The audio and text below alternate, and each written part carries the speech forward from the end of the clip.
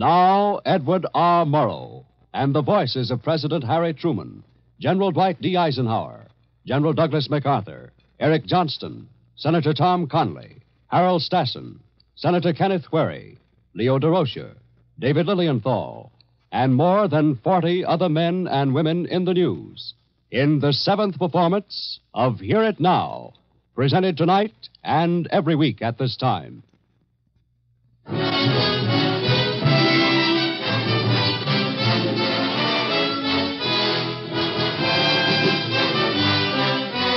Let no Russian leader underestimate the fabulous productive capacity of this country.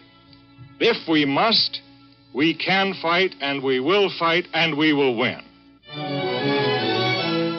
The gruff, arrogant policeman has no place in modern society.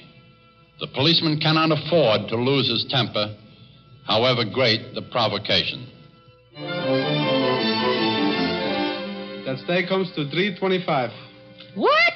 $3.25 for a steak? Oh, Fred.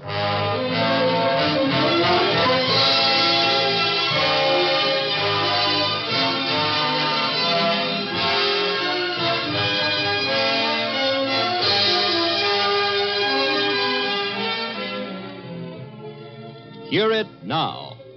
The Columbia Broadcasting System and 173 affiliated radio stations present A Document for Ear, based on the week's news and the men and women who made it. All the voices and sounds you will hear are real. They are presented as they were spoken in the heat and confusion of a world in crisis. It is broadcast in the hope that the collection of these scraps of sound into a weekly recorded history may add another dimension to our understanding in the difficult days ahead. Here is the editor of Hear It Now, the distinguished reporter and news analyst, Edward R. Murrow. The important